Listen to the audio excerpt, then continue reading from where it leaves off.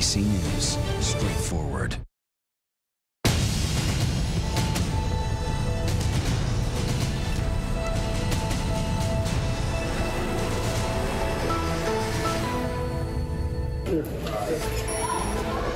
Tense moments in the Capitol today after a scare during today's dress rehearsal for the inauguration. A fire in a nearby homeless camp forced an evacuation in some parts of the building and a lockdown in others, a reflection of the heightened anxiety in the nation's capital. Newly released video from The New Yorker shows some outrageous scenes of the pro-Trump mob attacking the Capitol building, threatening police, telling them to stand down, hunting party leaders with terroristic threats. The FBI now guarding against a possible insider attack, vetting up to 25,000 National Guard troops being deployed in D.C., and charges for a woman accused of stealing Speaker Pelosi's laptop and trying to sell it to the Russians. President Trump spending his final hours isolated in the White House. Will he pardon himself and his family before leaving office? Meanwhile, President-elect Biden taking part in a national day of service today while his team put forth ambitious plans for his first 100 days in office. The pandemic reaches yet another milestone of overwhelming loss. 400,000 American lives taken. The CDC now projects we'll reach 500,000 deaths in the next month. And word now that the largest vaccination site in the country, Dodger Stadium, will run out of doses by Wednesday. One of the world's worst humanitarian disasters is getting worse. Millions in Yemen are starving or close to it. And now many aid groups might not be allowed to help feed the hungry. Why the U.S. is being blamed for making it even worse. A closer look at the government-funded program meant to provide relief to small businesses. But many, especially minority-owned companies, have been getting shut out, while some megachurches have been able to receive the funds. And honoring a national icon, Martin Luther King III joins us to talk about the legacy of his father and why Dr. King's message still resonates today. We got to learn how to be more civil as a society. We've got to learn how to turn to each other and stop turning on each other. Words of wisdom there. Good evening, everyone. I'm Lindsay Davis. Thanks so much for streaming with us, and happy Martin Luther King Jr. Day. In Dr. King's final sermon the night before he was assassinated, he reflected on how he had almost died 10 years earlier when a deranged woman stabbed him. King said if he had sneezed at any point before he got medical attention, he likely would not have made it. And on that April night, Dr. King stated that he was at peace with what the civil rights movement had accomplished in that past 10 years, saying that he'd been to the mountaintop and seen the promised land. Some have referenced what will take place this Wednesday as a mountaintop moment when Kamala Harris completes a climb that no other American woman has achieved and takes place as vice president. Tonight, the MLK Memorial is eerily quiet, shut down since domestic terrorists stormed the Capitol. And in that final sermon, Dr. King also warned that the world is all messed up. The nation is sick. Trouble is in the land, confusion all around. The current health of this nation in that figurative sense will be judged by history. But in a literal sense, this nation is ailing, on the brink of the grim milestone of 400,000 Americans dead from COVID. At the same time, 25,000 National Guard members are now in place to help ensure one of the hallmarks of our democracy, a peaceful transfer of power, is without incident on Inauguration Day. Our Martha Raddatz leads us off tonight with the push to secure the inauguration. Tonight, a city on edge, armed National Guard manning checkpoints and police boats patrolling the Potomac River. A false alarm today at the Capitol building after that all-too-real siege that prompted this lockdown. This surreal new video from New Yorker reporter Luke Mogelson tracking the mob of pro-Trump rioters climbing the scaffolding, looking like a medieval battle. Once inside, emboldened, telling stunned officers that President Trump had sent them to do this. We're outnumbered. There's a million of us out there, and we are listening to Trump. You're a boss. Is this the city? And the chilling search for Speaker Nancy Pelosi. Inside the Senate chamber, insurrection. There's got to be something in here we can use against. I think Cruz would want us to do this, so yeah, absolutely. I think we're good. For the first time, we see a lone Capitol police officer in the chambers. Okay, just want to let you guys know this is like the sacredest place. I know. Hey, no, I'm going to take it. Sit on the chair because Mike Pence is a traitor. The QAnon follower Jacob Chansley leaving that ominous message on Mike Pence's desk. It's only a matter of time. Justice is coming. It's only a matter of time. Justice is coming. And another newly released video shows a Capitol police officer wearing a MAGA hat, begging rioters to help him get to the officers he says are trapped inside the Capitol. Oh, they can stay there. I just need to get the other officers out. The two men guide the officer into the Capitol building. Let them leave.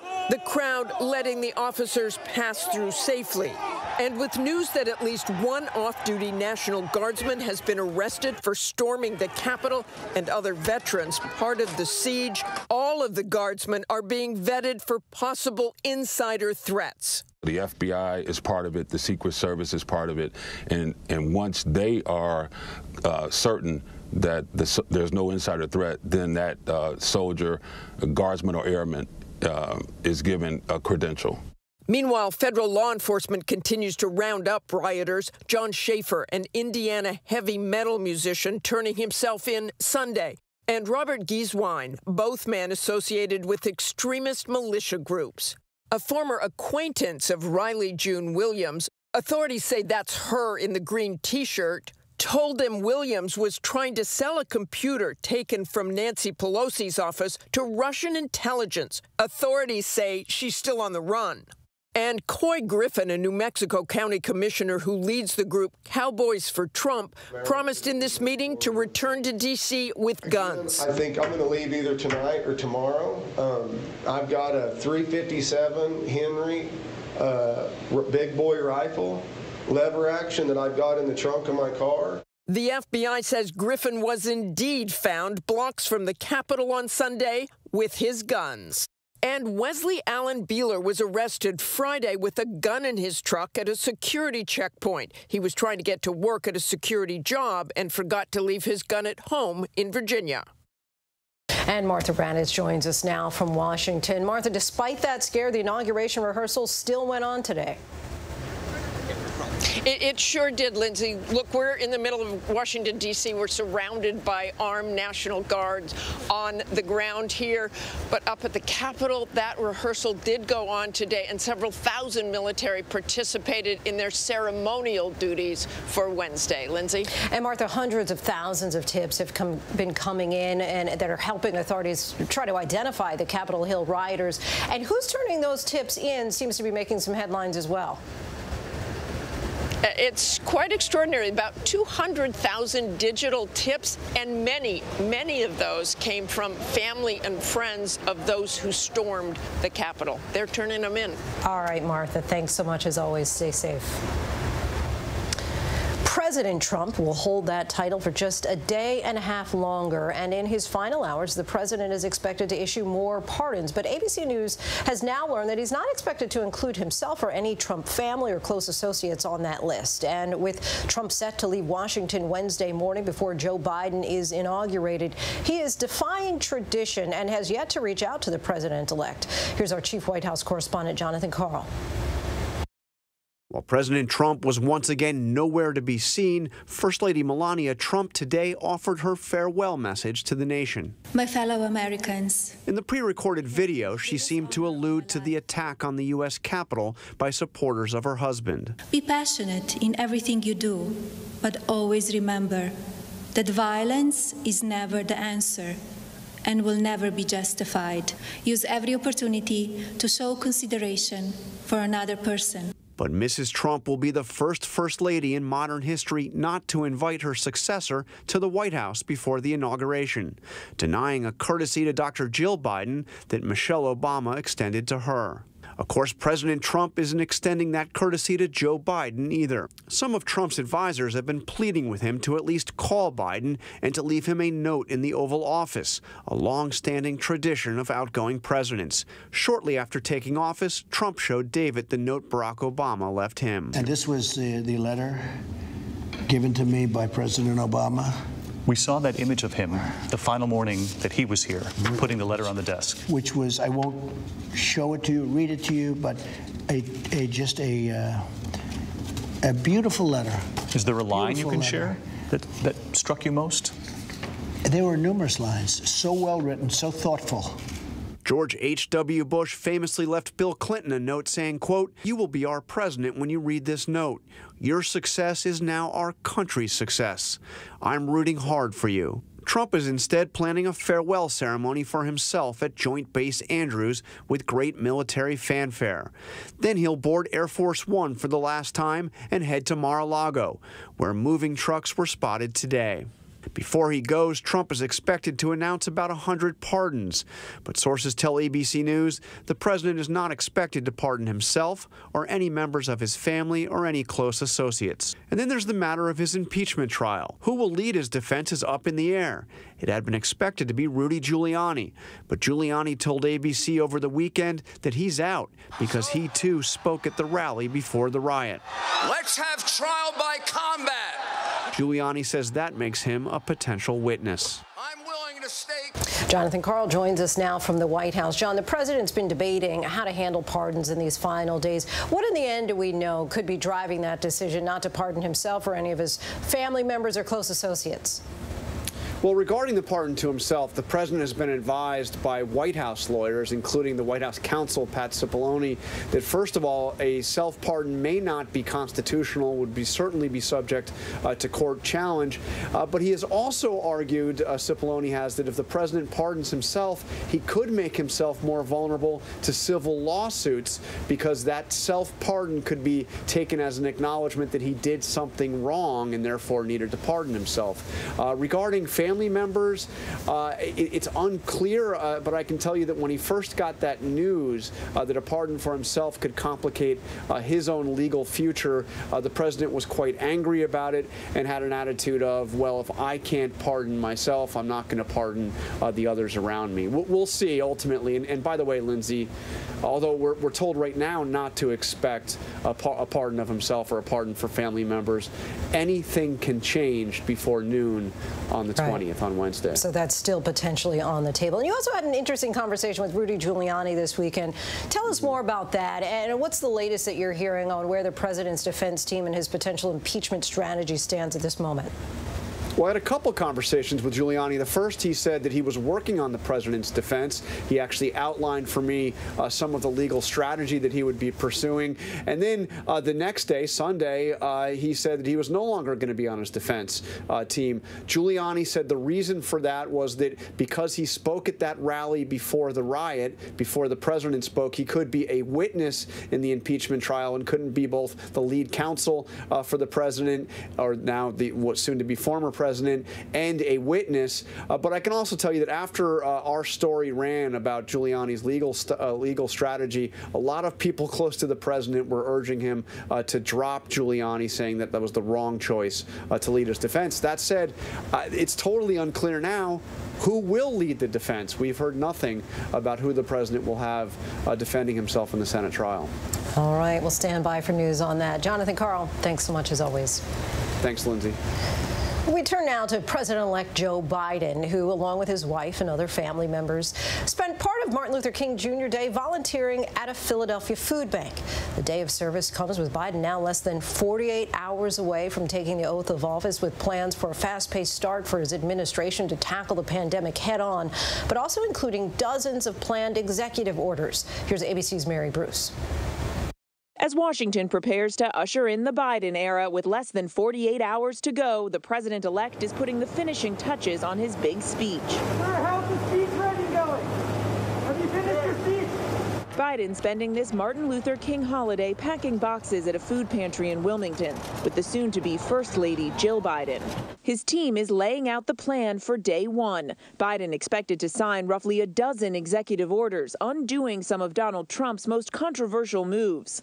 He will immediately rejoin the Paris Climate Accord, reportedly cancel the Keystone Pipeline, and will reverse the so-called Muslim travel ban. And take the first step in his fight against COVID, mandating masks on federal lands and extending the pause of student loan payments. But Biden's big-ticket items, like that massive $1.9 trillion stimulus plan, will require congressional approval. There is a lot to do. Some would say that ours is an ambitious goal, but we do believe with hard work and with the cooperation and collaboration of the members of the United States Congress that we can get it done. Kamala Harris will make history this week as the first black woman and the first Asian American sworn in as vice president. Administering the oath, Justice Sonia Sotomayor, the first woman of color on the Supreme Court. And it will happen on the same spot where that mob of Trump supporters stormed the Capitol. Harris today asked if she had any security concerns. I am very much looking forward to be sworn in as the next vice president of the United States, and I will walk there to that moment proudly with my head up and my shoulder back. The soon-to-be vice president has says that we cannot allow people to be afraid of who we are. Mary Bruce joins us now. Mary, with so much added security for Wednesday, this certainly will not be the traditional inaugural that we've seen historically. So what do we know about when the Bidens will arrive in Washington, and beyond his oath and inaugural address, what does he have planned for the day to mark the occasion? Well, they will be arriving here, the president-elect and his wife Jill Biden, tomorrow afternoon. Then, of course, they'll be spending the night at Blair House, as is the tradition. Of course, much of the pomp and circumstance of the inaugural morning has been canceled. There's no tea at the White House with the outgoing president, no joint limo ride up here to the Capitol. And then after the big inaugural address, of course, arguably the most consequential speech of Biden's life, normally then you head into the party, right? There's the big parade, the celebration, the packed walk to the White House, those fancy galas and balls. All of that is off the table. Instead, Joe Biden will be visiting Arlington National Cemetery to lay a wreath and pay his respects. And there will be a short walk. I wouldn't call it a parade, call it parade-esque. He'll be walking down Pennsylvania Avenue. There will be some marching band, so not all the celebration is canceled, but a much safer, smaller way of marking the moment. And then into the White House. And of course, we know that he wants to get straight to work. He's likely to sign up to a dozen executive orders, even on Inauguration Day. And that evening, instead of heading out and making the rounds, whipping around all of these parties in Washington, they're taking it virtual. There will be a big star-studded event, but actually one, for this time, all of America can join in, even if you didn't get a coveted invitation, Lindsay. A bit of a concert there to celebrate. Mary Bruce, our thanks to you. Thank you. And now to the COVID-19 crisis as we reach yet another horrific milestone. 400,000 Americans dead from the disease, with the CDC now predicting that we could hit 500,000 lives lost next month. And this week marks a year from the first case reported in the U.S. Now the vaccine rollout hitting new roadblocks. ABC's Steve Osunsami reports from Atlanta. This week now marks a whole year since COVID-19 first appeared in this country, when the president was saying the disease would be handled. We have it totally under control. It's one person coming in from China, and we have it under control. It's going to be just fine. But the new numbers tonight aren't fine. The number of Americans killed by the coronavirus is now nearly 400,000, and the CDC warns that another 100,000 could die in the next month. The disease is overwhelming funeral homes tonight in Los Angeles County. The cemeteries can't keep up. Manuel Lopez Marquez died last week, but his family says they might not be able to bury him for another month and a half. When we called the cemetery, we were 102 on the waiting line, and it took about 6 to 7 hours to get through this the mortuary. In hard-hit communities like this one in Yuma, Arizona, they're waiting on new supplies of the vaccine because they don't have enough doses for everyone who is eligible to get one. Pat Parker in Texas is one of the many who says she's desperate to get the shot. I don't want to die of COVID. It's that simple. I don't want to die of COVID. In California, they're working through a setback. More than 330,000 doses are on hold until health officials can figure out why a small number of people at a single vaccination center suffered possible allergic reactions after getting the shot. The risk, which is so small, of a severe allergic reaction, particularly somebody who's never had a history, really is minute compared to the risk of just having COVID. Diana Canizo says it could have been something else that caused her reaction, and says she doesn't want other Americans to avoid the vaccine. I do have a lot of friends that have heard my story and still went and got their vaccine, and I think that's amazing. Our thanks to Steve for that. And when we come back, it's like the movie The Terminal brought to life with a touch of 2021. Why one man decided to live in an airport for months. Why some are saying that the Trump administration could be making the world's worst humanitarian crisis even worse. But up next, while small business owners struggle to stay afloat, the growing criticism over the federal funds that went to some mega churches through the Payment Protection Program.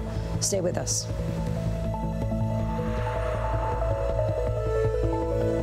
Admit it. These days, what you need to know seems to change, well, like every day. So what is it that you really need to know, want to know, to help you not just get through your day, but make the most of it? Feel smarter, feel better, feel happier. Well, how about a third hour of Good Morning America in the afternoon? GMA 3, what you need to know. It's all about you. Lunchtime at 1 Eastern, 12 Central and Pacific on ABC. This is going to be so good. The reality is our country can collapse from within. You see the white power movement on the march. Klansmen and neo-Nazis, skinheads, it's meant to incite war. From the KKK to Oklahoma City to Charlottesville, the new documentary event special. We just need to start talking about race. Homegrown hate, the war among us. This is a real wake-up call. Streaming now on ABC News Live. What you're seeing right now, this is part of the eye wall. This procession of migrants goes back 2 miles. There is going to be catastrophic damage. This fire has made a run. You can see those flames shooting up into the sky. We are on the jam-packed red carpet. To the right, guys. So this is the 4th weekend of protest.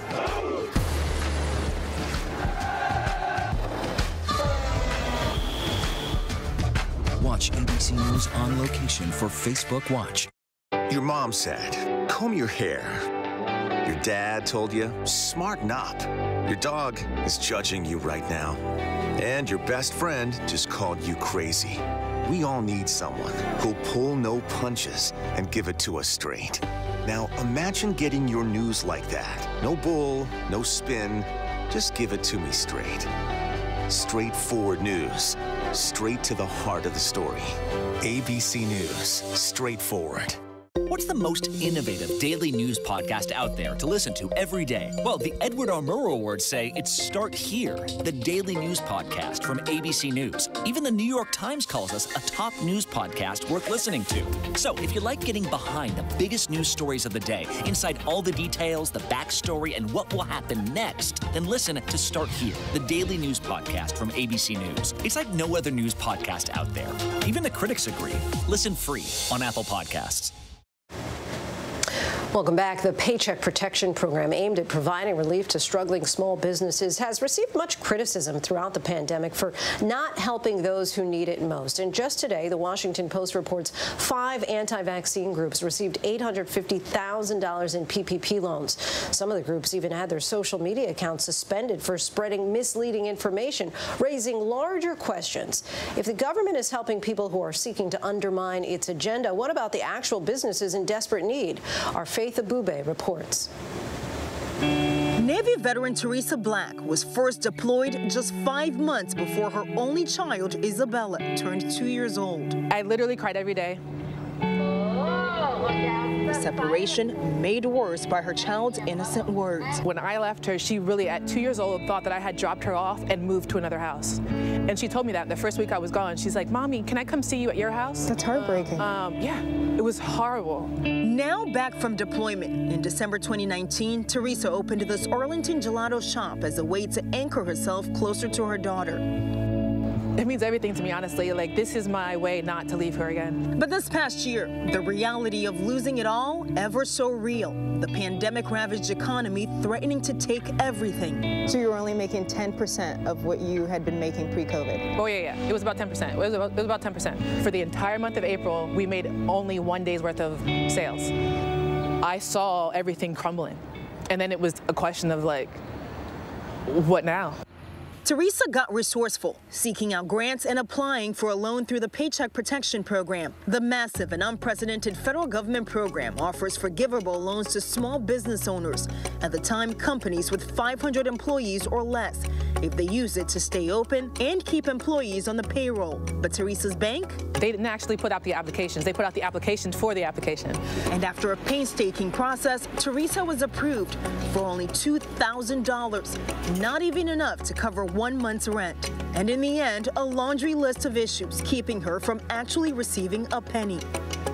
I was furious. A lot of the money went to these larger, small businesses, but all the micro businesses that actually needed the money that couldn't qualify for loans. It was crazy to me that I'm reading like this company got $2 million, this company got $10 million, this company got this many loans, like all their different arms of this company got this many loans, and it's just like, is this a joke? Some of the nation's largest restaurant chains, like Ruth's Chris and Potbelly Sandwiches, are facing backlash, expected to receive millions from the Payroll Protection Program, which is meant to help small businesses keep their employees. Newly released data from the Small Business Administration shows billions of dollars from the PPP went to the wealthy and well-connected, while minority small businesses waited longer, got less money, or no money at all. It was really intended to be a lifeline for small businesses. However, there were, from the outset, structural flaws with this program, structural barriers. Restaurant chains like Shake Shack, Ruth's Chris, and Potbelly coming under fire and have since returned all the money. PPP loans were also extended to groups that ordinarily wouldn't qualify through the Small Business Administration, like nonprofits. Critics are also calling out the federal government for giving more than $7 billion in the PPP loans to religious organizations, waiving its own rules to give them access to taxpayer dollars. Churches are employers. Churches are service providers. And when there's a struggling church who is also struggling because of the pandemic, because people can't go to the institution, their employees are also going to suffer if they can't pay them. But University of Virginia law professor Micah Schwartzman says it's not that simple. What marks out PPP as different than past funding programs is the direct financing of religious operations and religious institutions. We just hadn't seen something like that before. So it changes the landscape of how the federal government and state governments relate to religious organizations. Many are also outraged that mega churches, where pastors were sometimes worth millions of dollars, were able to qualify.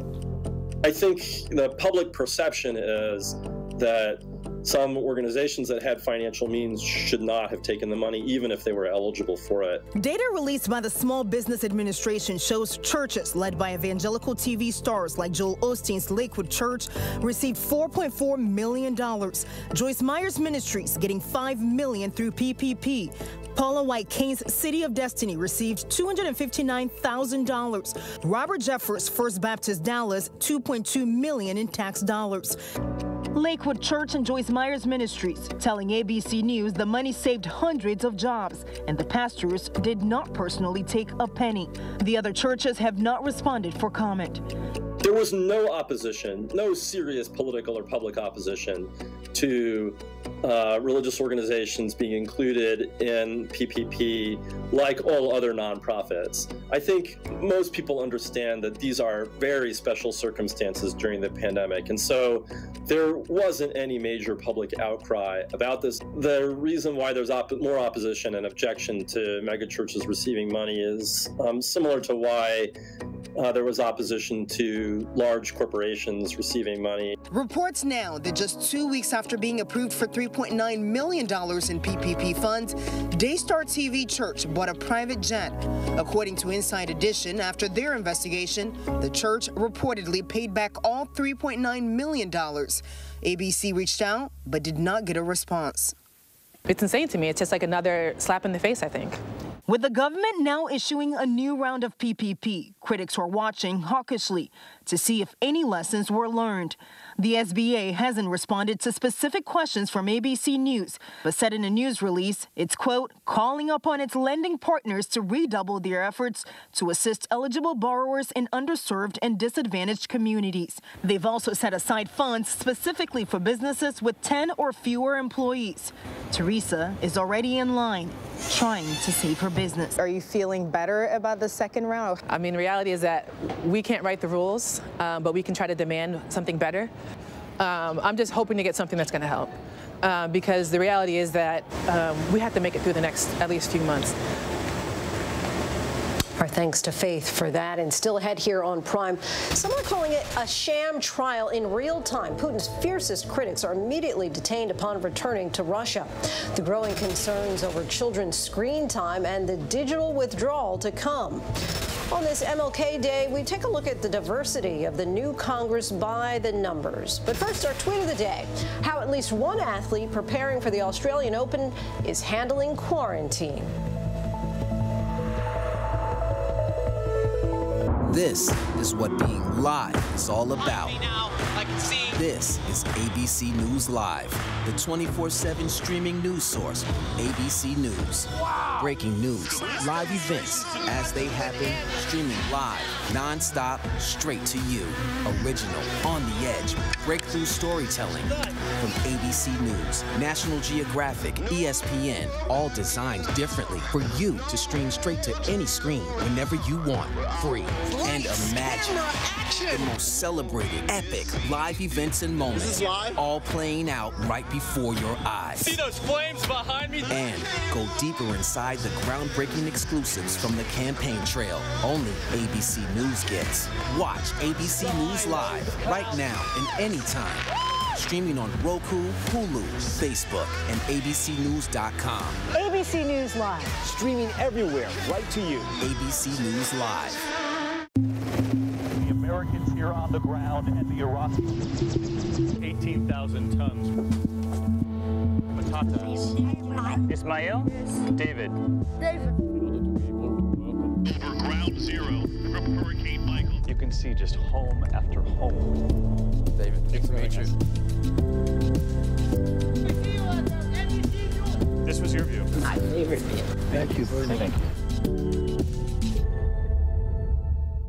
Yes, mornings may look different these days, but where you start your day, where you spend your mornings, where you get connected to everything that's happening. And face it, there's a whole lot happening in our world these days. Where you get all the breaking new information of the day to help you navigate through these times. That's why we're here. Good morning, sunshine. And making sure you start your day off with a smile and some sunshine. Good morning, America. Good morning, America. Good morning, America. Oh, how I love saying that. Wake me up. The world may feel out of your control, but your happiness doesn't have to be. Learn the secrets to happiness. Listen to the 10% Happier podcast, free on Apple Podcasts. ABC News honored winner for the second straight year with the Edward R. Murrow Award for Overall Excellence in Television. ABC News, America's #1 news source. This is GMA 3, what you need to know. GMA 3. A third hour of Good Morning America in the afternoon. It's all about you. Lunchtime on ABC.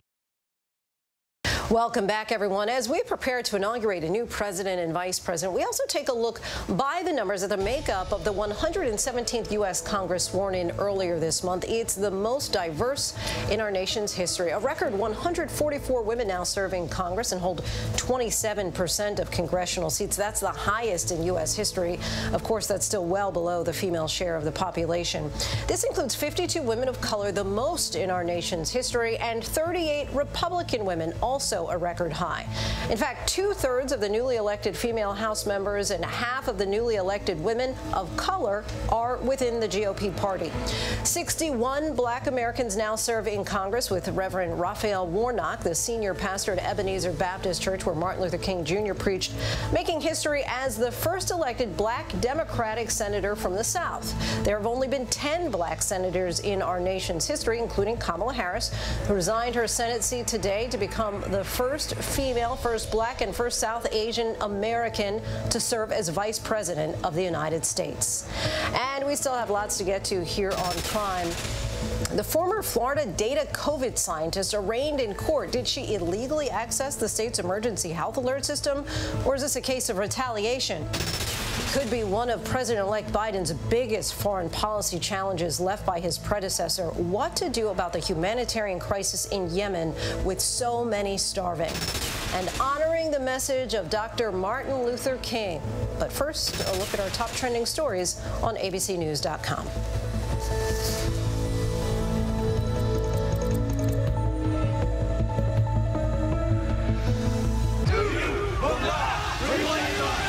reality is our country can collapse from within. You see the white power movement on the march. You will not replace us! Klansmen and neo-Nazis, skinheads, it's meant to incite war. From the KKK to Oklahoma City to Charlottesville, the new documentary event special. We just need to start talking about race. Homegrown hate, the war among us. This is a real wake-up call. Streaming now on ABC News Live. Now, when it matters most, the straightforward facts. ABC News is America's #1 news. #1 in the morning, #1 in the evening, with America's most watched newscast. #1 in late night versus the competition. The #1 news magazine on Friday nights. #1 in politics across this historic election versus the competition. The #1 daytime talk show. And #1 in streaming news. ABC News is America's #1 news. What's the most innovative daily news podcast out there to listen to every day? Well, the Edward R. Murrow Awards say it's Start Here, the daily news podcast from ABC News. Even the New York Times calls us a top news podcast worth listening to. So if you like getting behind the biggest news stories of the day, inside all the details, the backstory, and what will happen next, then listen to Start Here, the daily news podcast from ABC News. It's like no other news podcast out there. Even the critics agree. Listen free on Apple Podcasts. Yes, mornings may look different these days, but where you start your day, where you spend your mornings, where you get connected to everything that's happening. And face it, there's a whole lot happening in our world these days. Where you get all the breaking new information of the day to help you navigate through these times. That's why we're here. Good morning, sunshine. And making sure you start your day off with a smile and some sunshine. Good morning, America. Good morning, America. Good morning, America. Oh, how I love saying that. Wake me up.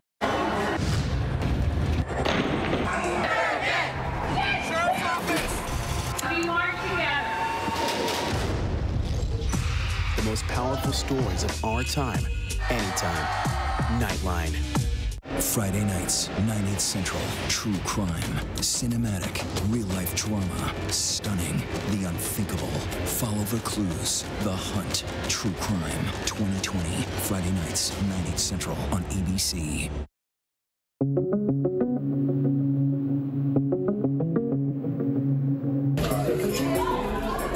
With nerves already on edge, a security alert Monday morning sending people running through the halls of Congress. Turns out it was a small fire at a homeless camp about a mile from the U.S. Capitol. But it was another sign of the tension inside the nation's capital after the deadly insurrection on January 6th. Defend your Constitution! Defend your liberty! New disturbing video shot by the New Yorker revealing just how determined the rioters, who've been described as domestic terrorists, were.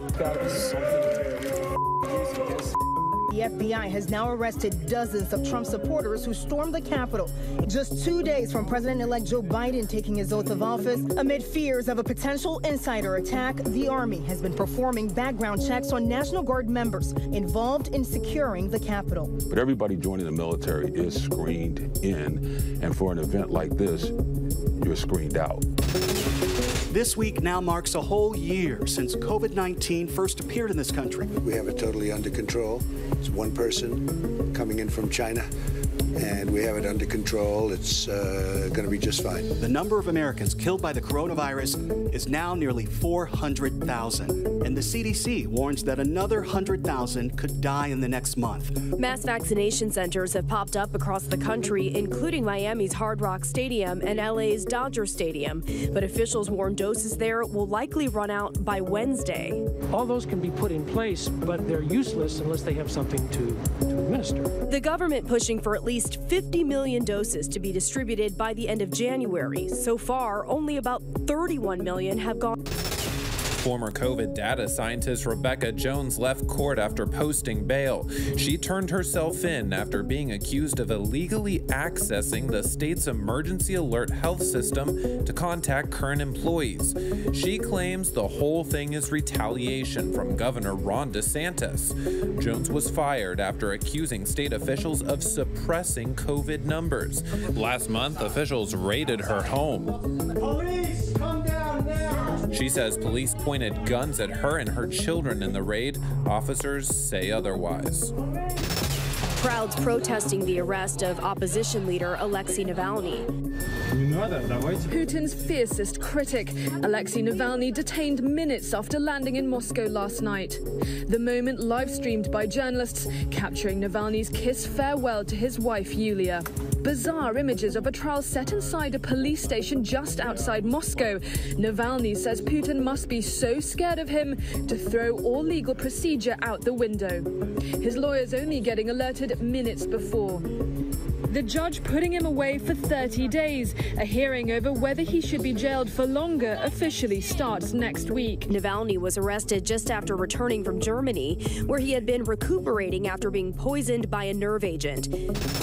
Man from California claims he hid in a secure area of Chicago's O'Hare Airport for 3 months. Police now have charged Aditya Singh with felony criminal trespassing. He was spotted by 2 United Airlines employees, and when asked to show ID, he showed a badge that was reported missing by an employee back in October. Singh told police that he was afraid to fly due to the pandemic, but he wouldn't say why he came to Chicago from California in the first place. Welcome back. It is being called, quote, diplomatic vandalism, and many are pointing their fingers at America after a move by the Trump administration they claim will make the world's worst humanitarian crisis even harder to fix. Millions in Yemen are at or near the brink of starvation, and now many aid groups might not be allowed to help feed the hungry. Ian Pannell explains.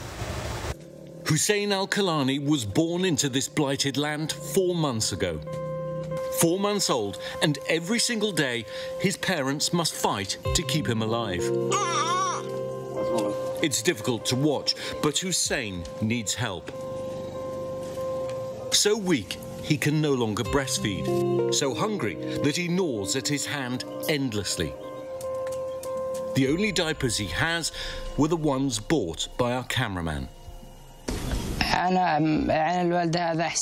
Hussein suffered from malnutrition since he was born. They tell me to take him to the malnutrition clinic in Sana'a, but I don't have any way to get him there. As you can see, I'm a poor person who owns nothing. The family was made homeless by Yemen's war. They now live amidst the dust and filth of a camp for some of the hundreds of thousands uprooted by the conflict. When I see him sick like this, it breaks my soul. With just one food basket every 3 months from the World Food Programme to live on, Hussein's parents must choose between feeding their family or selling it for medicine for their son. There's no clinic here, but the baby boy desperately needs help, so our team drive the family to a neighbouring camp where there is a small medical centre. While the world's looked the other way, more than half the population of Yemen has edged ever closer to the brink of starvation. Yemen's been declared the world's worst humanitarian crisis by the United Nations. Almost 6 years of war has devastated the country, and half the population, more than 15 million people, is on the brink of starvation. 2 out of every 3 people here can't afford to buy food.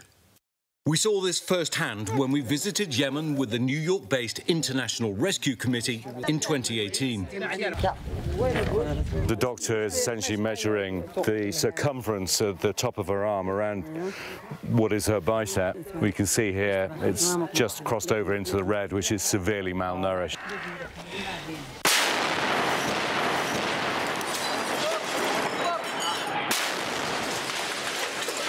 Yemen's been gripped by a violent conflict since 2015. On one side, government forces backed by Saudi Arabia and the Emirates. On the other, Houthi rebels backed by Iran, accused of attacking the country's main airport recently. Both accused of war crimes, but it's Saudi fighter jets, controversially supported by American intelligence and bombs, that have repeatedly struck civilians. And now, in one of the final acts of the Trump administration, Ansar Allah, or the Houthi rebels, will be designated as a terrorist organization from tomorrow. In a statement, Secretary Pompeo saying this will confront terrorist activity and terrorism by Ansar Allah, a deadly Iran-backed militia group. But the UN And all major aid agencies fear it could be disastrous, forcing them to limit their work in Houthi-controlled areas where 80% of Yemenis live, or risk prosecution by the US government. There's been rare bipartisan condemnation of this move. This is a death sentence for millions of Yemenis because they are, over the course of the next several weeks, going to run out of food and are going to starve to death. It's that simple.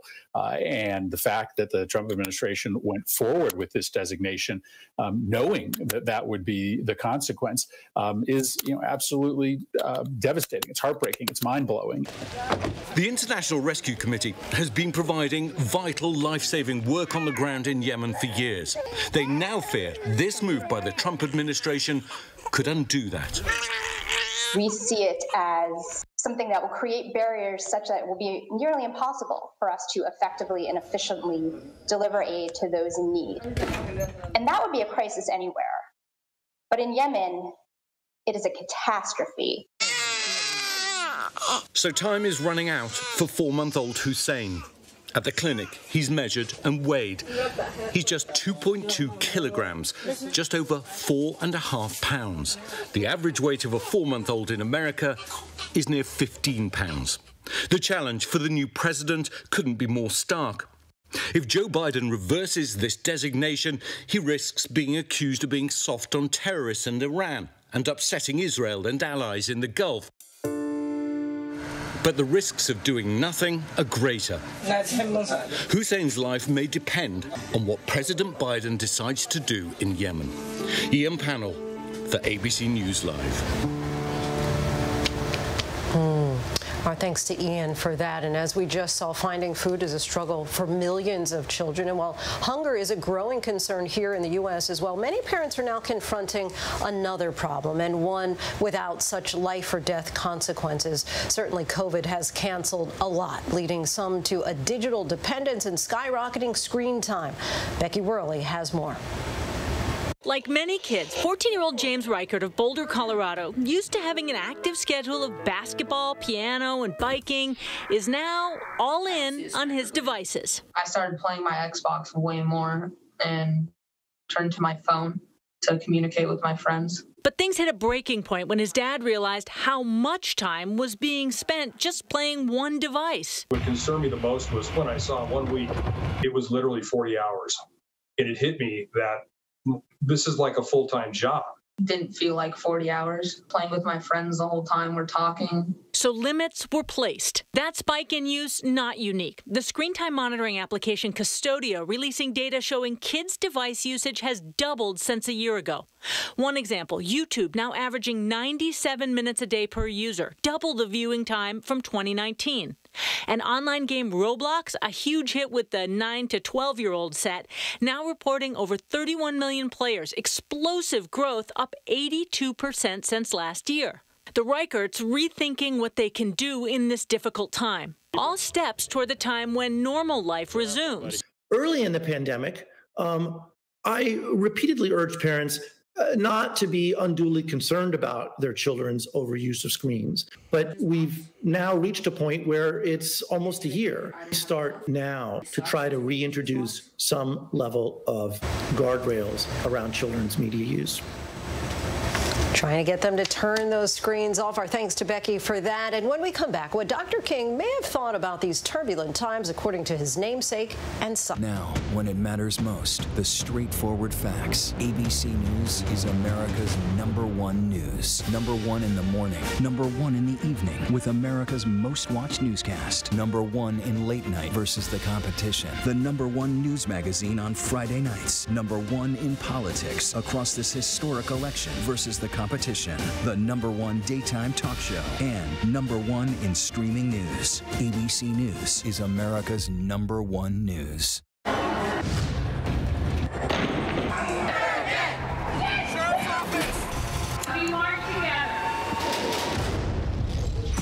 The most powerful stories of our time, anytime. Nightline. Marvel Studios' first series has arrived on Disney+. You're one of the Avengers. Are you here to help us?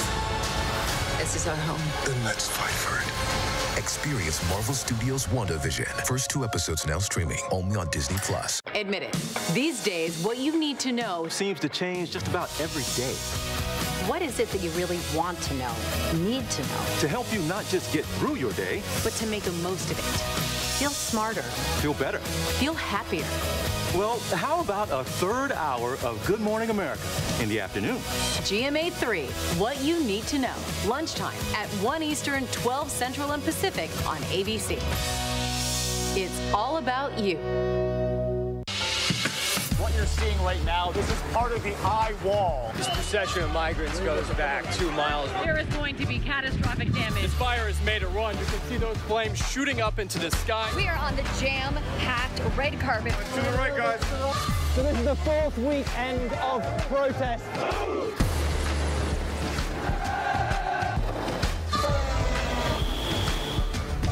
Watch ABC News on location for Facebook Watch. Breaking news, context, analysis. With today's extraordinary news cycle, now is the perfect time for ABC News Live. A streaming news game changer. The time is now for ABC News Live. Get it, streaming everywhere. The world may feel out of your control, but your happiness doesn't have to be. Learn the secrets to happiness. Listen to the 10% Happier podcast, free on Apple Podcasts. More Americans choose ABC News, America's #1 news source. Welcome back. Today, we, of course, pause to celebrate a man who was revered as one of the greatest Americans in our history, a man who led this country closer to its promise of liberty and justice for all. Martin Luther King Jr. was just 39 years old when he was assassinated in 1968, but his legacy clearly lives on. I have a dream that one day this nation will rise up and live out the true meaning of its creed. Because of that hopeful vision, because of Dr. King's moral imagination, barricades began to fall and bigotry began to fade. New doors of opportunity swung open for an entire generation. Our generation will change the world. We are one voice, we are one people. No justice! No peace! No justice! No peace! No justice! No peace! We want institutional change. We want this whole system torn down. I have a dream that my 4 little children will one day live in a nation where they will not be judged by the color of their skin, but by the content of their character. If I could dream like Dr. King, I would dream that no one would be afraid when they look at me. Dr. King said it best. If we do not learn to live together as friends, we die as fools. Hate cannot drive out hate. Only love can do that. May these words give us the power to stand up for righteousness and stand up for justice and stand up for truth, and know that even as we stand up, we don't stand alone. But while I may be the first woman in this office, I will not be the last. When the world does not have an example of love, we must be that example. Let there be peace and equality on earth, and let it begin with us. Fitting now that we are joined at this moment to discuss just how far we've come, but also how far we have left to go, is another part of MLK's legacy, his son, Martin Luther King III. Sir, thank you so much for being with us on this day. In your mother's memoir, Coretta Scott King admitted to having some reservations about naming you after your father because of the possible, quote, burdens that might bring. What has it been like for you to grow up without your father, but with his powerful name, and what thoughts and emotions go through your mind on this day, particularly during a moment in time like the one that we're currently in?